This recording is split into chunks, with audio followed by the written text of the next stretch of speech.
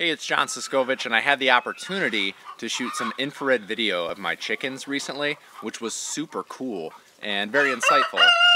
And you'll see in the video where the chickens are losing heat and how they generate heat, and I'll talk about that in a second, and what that tells us about how to manage them in the winter. So check it out.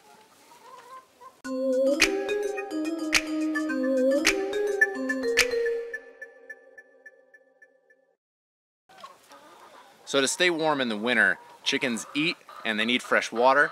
And what they do, if you think of a down comforter, the chickens are covered in down and they're generating heat by metabolizing that food and trapping it in the down. And it's the exposed areas of their body that are releasing that heat. So such a show off. So as we go to the infrared video, you can see that the head and the feet are the brightest areas. They're really hot, the head especially, because there's brain activity going on and there's not a lot of feathers to capture that heat. You get a little bit of heat from their body because that's a larger mass, but what you do when you're managing chickens in the winter is you want to have good air circulation but no drafts. You have the air circulation so there's no buildup of dust, dander. If there's any ammonia from the manure, you want to get that out of the coop so they don't develop respiratory problems, but you don't want it drafty.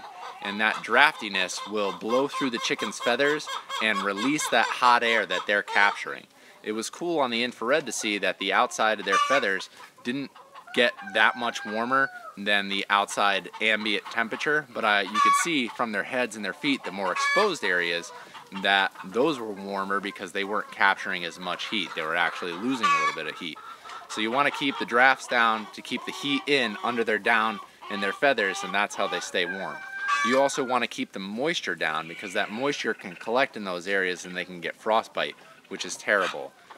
It's just, another thing for proper management, humane treatment of your animals. Always put your animals' health and well-being first, and your products and sales and everything will follow. They'll lay better eggs, the shells will be nicer. If you have a good habitat, good nesting boxes, plenty of roost space, and activities for them to be a little more entertained. It doesn't cost a lot of money. A lot of this we put together from scrap, but the better you manage the animals, the better your product, the better your business is going to be. So I hope that was some good insight. It's really cool. As I edit this, I'll roll through some of that infrared footage. It was really fun to do. And really insightful as we're raising chickens, just to do it in a really smart way. If you have anything to add in this regard, leave it in the comments section below. I always encourage you to keep the conversation going. I do my best to keep up with some of the comments, but there is some good resources and stuff that people share on all these videos. Thanks for taking the time to watch, and until next time, I'll see you out in the field.